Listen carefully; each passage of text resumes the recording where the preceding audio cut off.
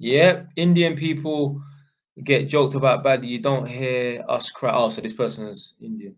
You don't hear us cry victim either. We have worked to the bone and built business. Yeah,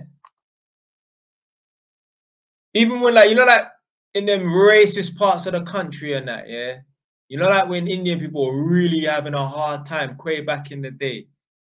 Man from Pakistan and man from India and Bangladesh were having a hard time and that. You will still see, even in the most racist parts of England, Indian man will open up shop. Just get on with it.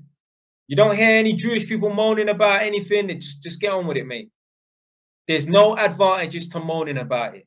You sitting around crying and pining and moaning, that ain't putting food on the table. That ain't putting no money in the bank. That ain't raising children.